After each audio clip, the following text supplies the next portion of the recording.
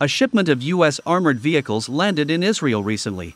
A video released by the Israel Defense Ministry showed on October 19. The ministry spokesperson said the shipment carried the first batch of armored vehicles aimed to replace the Israeli military cars damaged in the fighting against Hamas. It comes a day after U.S. President Joe Biden traveled to Israel to offer U.S. support in the aftermath of the October 7 attack on Israeli villages and military bases by Gaza-based Palestinian Hamas gunmen who killed 1,400 people and took about 200 hostages. The president pledged $100 million in new funding for humanitarian aid in Gaza and the occupied West Bank, and said he would ask Congress for unprecedented aid to boost Israel's fight with Hamas.